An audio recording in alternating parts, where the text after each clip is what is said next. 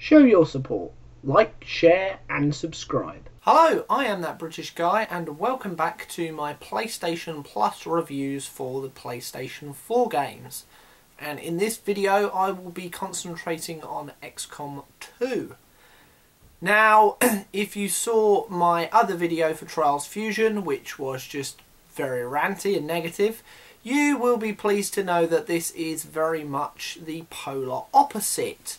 I have really enjoyed playing this game and am really looking forward to talking about it with you. So let's start right away. Now this, obviously as the game suggests, is a sequel. I haven't played the first one. I'm not particularly aware of the events of the first one, but it seems like the game kind of assumes that there are very obvious kind of mentions of what happened 20 years ago in the game's timeline, which I'm presuming were the events of the first game, and the fact that at that time the Earth was kind of invaded by some weird alien overlord characters who, at least in this game, and I presume were in the previous game, referred to as the Elders. Now, 20 years on, there has been the creation of this organisation known as Advent, which is kind of run by these alien elders with kind of the help of sympathetic humans that have basically kind of bent over and decided to align themselves with them, presumably for their own personal gain and survival. And at the very beginning of the game, sort of almost in a tutorial level, you are tasked with recovering something called the package. And it turns out that that package is you. It's really weird the way it makes more sense in the game, but you rescue this person who is known as the Commander, and then from there on, like all the cutscenes and everything where they're talking to the Commander, they're talking right at the camera as if like it's in first person view mode and you are the Commander. But it's odd that the kind of style doesn't change from the beginning when technically you were still asleep. It's it makes more sense in the game, put it that way. Anyway, once the Commander has been sort of revived, you are in this warship effectively, which is your base for the game, and you are tasked with sort of collecting resources to build up this ship and undergo things like research. Really typical kind of strategy game additives, shall we say, rather than just the sort of the levels that you would sort of play in a normal action game. You just get level after level after level. This kind of gives you downtime in your own base to kind of build up your recruits and research certain things and build the base up how you see fit. Now obviously the meat of the game is the levels themselves.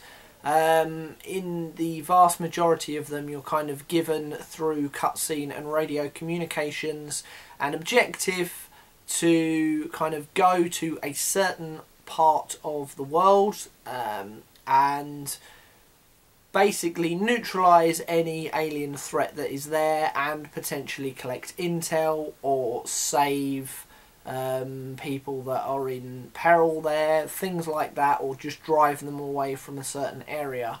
And you start off with 4 people, and this can be expanded to 5 and then 6 people, and they fight within what is essentially 4 different classes for you. They start off as a rookie, where they're basically unable to do any kind of special extra skills of any kind, but once they progress from that initial rookie level, they can be classified as a ranger, and they come with a blade so that they can perform they can kind of break out of cover and perform sort of these extra attacks with this blade. There is also your kind of technician, who comes with this drone, and they are able to kind of hack into things remotely for you, or even heal certain members of your group. There is the sharpshooter. Makes sense, they're equipped with a sniper rifle and then a pistol, just in case you get a bit too close to the enemy. That class kind of speaks for itself. And you also have the grenadier, who has what is essentially kind of a small minigun and also a grenade launcher. They're basically your kind of heavy weapons experts. And you are able to train other rookies either in the field or back at the base in these 4 classes, and kind of build up a team as to how your gameplay is, really, what your kind of personal style is, how you like playing, whether you have a couple of one class or you go all out on another class, or you sort of have half sharpshooters and then one each of the others. Once you've got 6, it's kind of up to you how you do that. And you start off with quite a few extra rookies as well, just in case any of your characters do die in the field, which is perfectly possible for that to happen. You are also able to recruit extra people as and when you need them, as long as you've got the necessary resources to do so. Now, the gameplay itself is kind of RPG strategy action. So each level is kind of mapped out into different squares, and you are able to move up to 2 times, or once if you move over a particularly long distance. But you can move twice within these sort of squares, and the idea is to move within positions so that you can attack these alien creatures and take them out of the level, and, as I say, collect any intel that's there or rescue people depending on the level that there is. The levels themselves are kind of strewn with various bits and pieces for cover, so that when you do finally break out of what they call concealment at the very beginning of the game, where you kind of show your hand to the enemy, or when you're spotted by the enemy, you're able, at least in part, to kind of put up a bit of a fight and you don't get completely annihilated. And obviously the AI tries to make sure that the opposing team is doing the same, just to kind of obviously add that level of difficulty to it. These sorts of levels kind of last around, I'd say, 10-15ish minutes a time, so they're not too big. But you kind of have to, although you do get the initial tutorial at the beginning kind of telling you all the different menus for moving characters and selecting targets for attack, things like that, you kind of have to learn on the fly. It's very much down to you to work out what your best strategy is for how you play, especially based on the types of characters that you want to build up within your unit, because it is perfectly possible that you have, once you've unlocked them, 6 sharpshooters, and you can kind of position them in various places to kind of flank the enemy and attack from distance, and then if they try and move away from you, they might move into the firing line of your other sharpshooters that are kind of the opposite side of the map. That is one way, I guess, you could play it. Or you could completely balance your team out so that you have a grenadier and a sharpshooter and a ranger and whatever you need, basically. On the field, as well as taking these people out, you can also collect a few extra bits and pieces. These will help you with your research. They will also give you extra things like sight scopes or bigger magazines, things like that, just to kind of build up your players, basically, build up your squad, just to, as obviously the game increases in difficulty, it just gives you those extra bits and pieces to make your team a bit stronger. The main sort of overworld map on the bridge shows kind of a digital representation of, at least for me at the moment, North America, but it is implied that these aliens are worldwide, and presumably once you go further in the game you're having to move your mothership to various different areas on the planet. And from there you're kind of tasked with making contact with other resistance groups to try and bring them under your banner. They will then kind of supply you with people or resources, things like that, or even intel, and that potentially unlocks extra missions for you to accomplish. You are also tasked with kind of breaking into these black sites and taking the enemy on sort of first hand.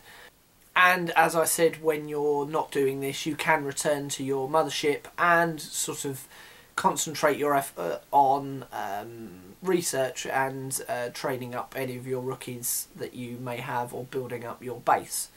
Now, these certain things that you do on the sort of the world map, if you like, on the bridge, take a certain amount of days to complete, and this passes within the game, and while that's happening, certain people are training within that time frame, because usually it takes a few days for that to happen, and that's how time then progresses within the game. It doesn't seem to be that it progresses when you go on a mission and come back. That doesn't seem to take up time, but you could spend a good sort of 3 days scanning a particular area to try and find the local resistance group, and within that 3 days you will have accomplished some research or something like that.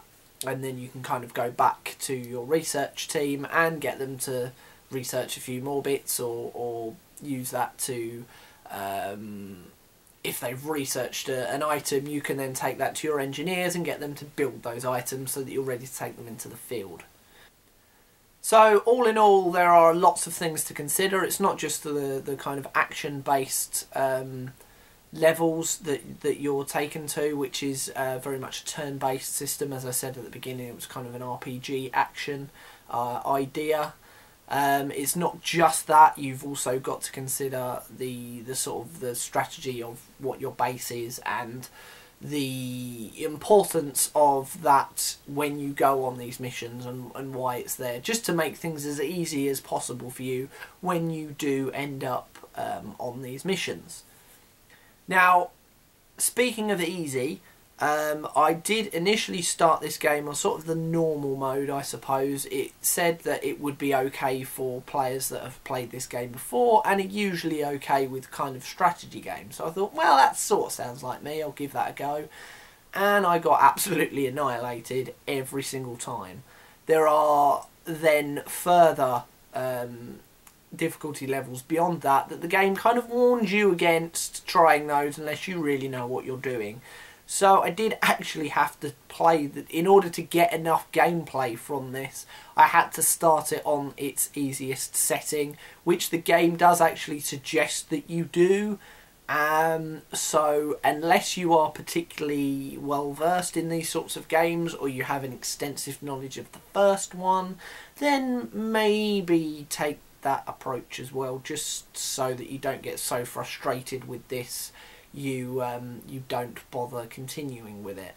And I kind of was at that point, but because of the cutscenes that there are and the story was really engaging to begin with, everything is fully voice acted, it got me really invested and interested in the story, so I wanted to sort of start everything again from the beginning and just see how that developed as I went through the levels. Admittedly, the first couple were a little bit too easy, but it has got to a point now where it's competitive enough, but also challenging and achievable. So I'm quite pleased that I've gone down that route, and look forward to sort of playing the game more in the following sort of weeks and months. And with that, that would be an ideal time to go to Buy, Try or Fly. On PlayStation Store at the moment, we can see this game is usually priced at $44.99. Now that is the basic version of the game. There is also a digital deluxe version of the game, which is $57.99, which comes with a few sort of extra starter packs for your engineers and scientists and things like that. There is also the Ultimate edition, I think it's called the Deluxe edition, and that is $79.99. That comes with a few more of those packs and two DLC, I think it was. So it's possible to pay £80 for this game. Obviously the version I was playing was just the basic version of the game, priced at $45, and purely because of that price bracket, this has to be a try. It could not be a buy at that price, because I just don't know if there's enough in there to warrant a sort of full AAA sort of value to this game.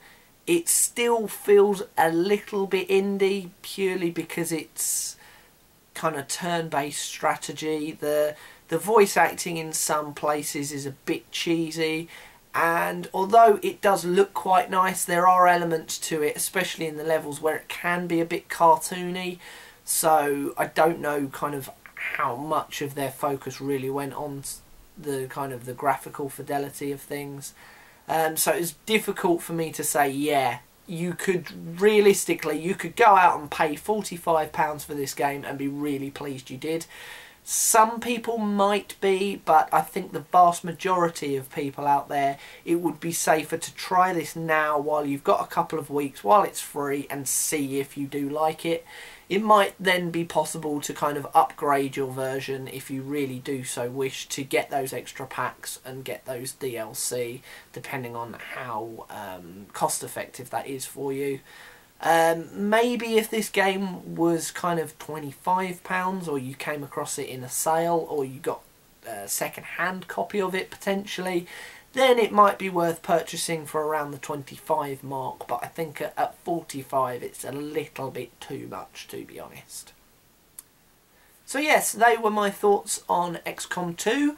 As I say, after the Trials Fusion video, I don't like just ragging on a game, but that game kind of deserved it. So it was really nice to positively talk about a game again.